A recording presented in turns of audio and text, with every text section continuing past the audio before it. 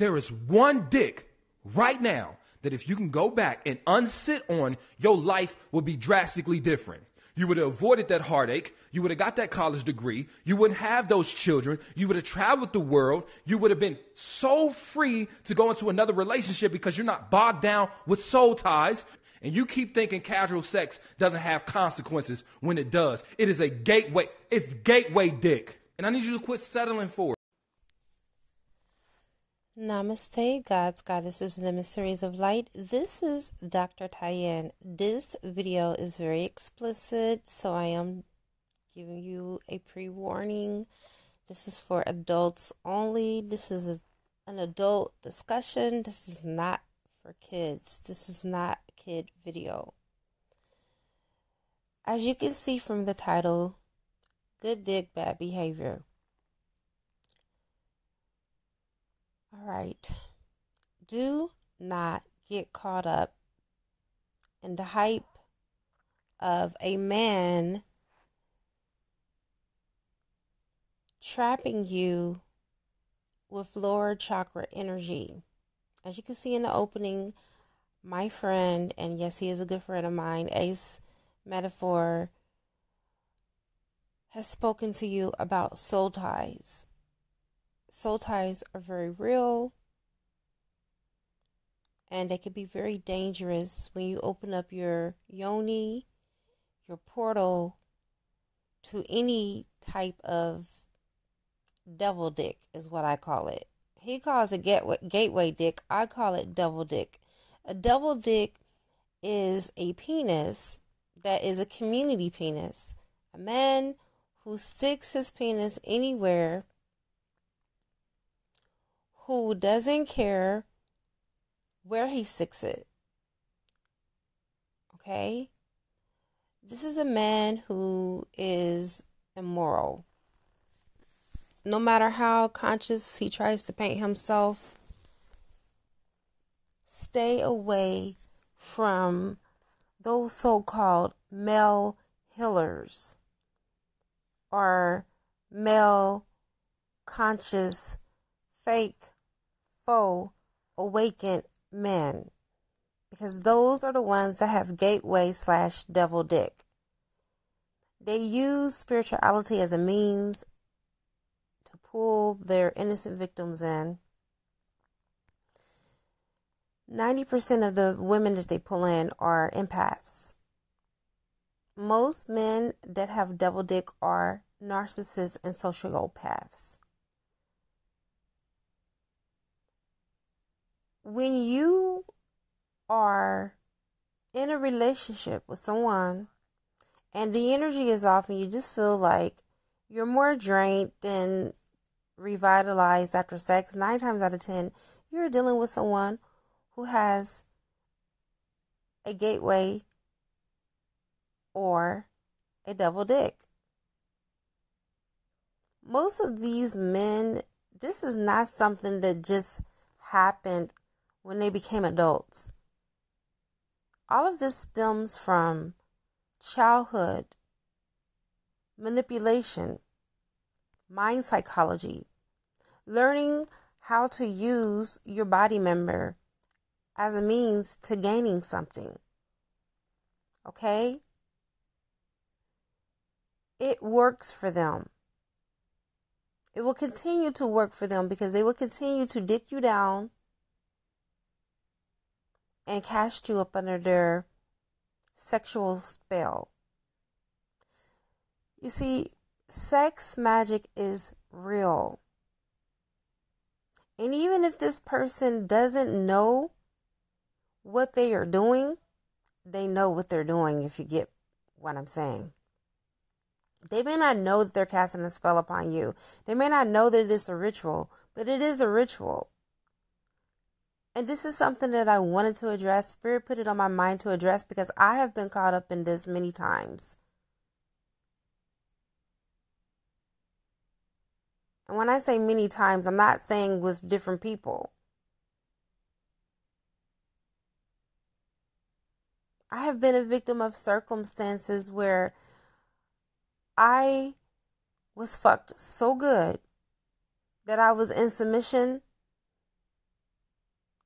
against my own commission. And what I mean by that is that I put up with an open marriage against my own free will because I was under the spell of double dick. And I didn't even, the crazy part about it, I didn't even realize it. It took me a while before I actually realized, because of how good I was made love to, that I was in an open marriage. And that I gave full consent without even recognizing that's the very thing that was happening. Because I was being lied to. I was being sold dreams, pipe dreams, about how my husband was going to come back home to me and that we were going to be a family. And the whole time he had a side chick that he hid from me. But because I loved him so much, and when he made love to me, he convinced me so well that I was the only one.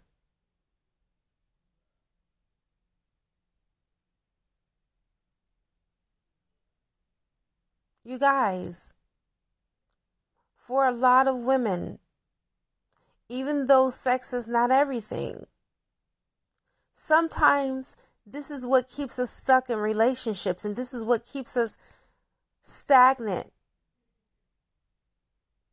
Because of the thrill, because of the fact that he can make you have multiple orgasms, and oh my God, I can't go anywhere else. No one's going to make me feel this way. But when they make you feel bad outside of the bedroom, is it really worth staying?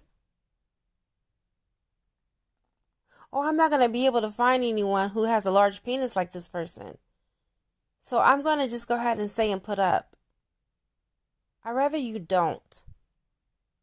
I'd rather you pull yourself together, cut the soul ties, unplug energetically, and move on with your life. Because double dick will get you caught up. Double dick will have you losing your identity of self, your self-worth, your self-love, your self-respect. Because these men with double dicks are very disrespectful.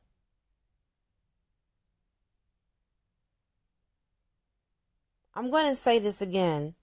These men with gateway/devil dick are very disrespectful. They use their penis as an apparatus to get what they want from women.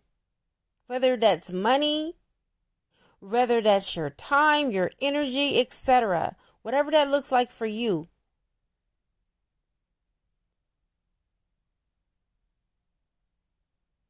Double dick can hold you back spiritually. And what I mean by that is that if you're in a relationship with someone who is very good in bed, the King of Wands, because that's the energy that this is. This is the King of Wands energy. Fuckboy energy. Okay?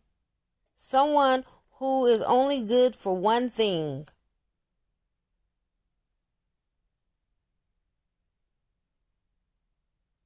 Someone who is only good for one thing. And one thing only. Because that's how they were raised. They weren't raised on love, sis. They were raised on survival. And you were their prey. I'm sorry that you thought that you were the one that they loved. And the only one that they loved. Because they love many. And they don't even love themselves or respect themselves because they give themselves away to many. And they open up themselves to demons and incubus and succubus. And many of you have been feeling drained and not knowing what's in your spirit. That's because you have some of their spirits in your spirit. And you need to cleanse. And you need to get rid of it. Some of you have picked up illnesses and don't even understand where in the hell it came from. It came from your double dick. This message is a message for everybody, whether you've been through, going through, or still going through it.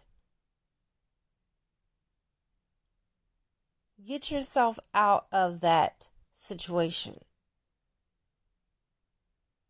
It is for your own good. If you stay in a situation like this, this is for your demise. I see people talk about this all the time that are supposed to be so-called higher consciousness, that are open to polyamory, open to polygamy. All that does is open you up to spirits. It is the most unconscious approach that anyone can take. If you look at the sacred text going all the way back to the beginning of time almost, okay? And when I say the beginning of time, of course, you know that I'm being facetious, but I'm just saying, books that are 15, 10,000, 5,000 years old, the Tao, okay, the Bhagavad Gita. If you look at these books, you will see that, being monogamous was key. The goal was to become one with the one. Not 2, 3, 4, 5, 6, and down the list. The end game was to find your twin flame. And no, it was not coined a twin flame. And no, twin flame is not new age. This goes back to the beginning of time. If you look in different cultures and you read their sacred text, you will find that they were all looking for their other half. And when they found their other half or attracted their other half, that was their nirvana. That was their heaven on earth. That's the end game, you guys. I can't make this stuff up. It wasn't to open yourself up to multiple people and to become a walking open portal for spirits. Sex was meant to be sacred. That is the reason why it's called sex. Sacred energy exchange.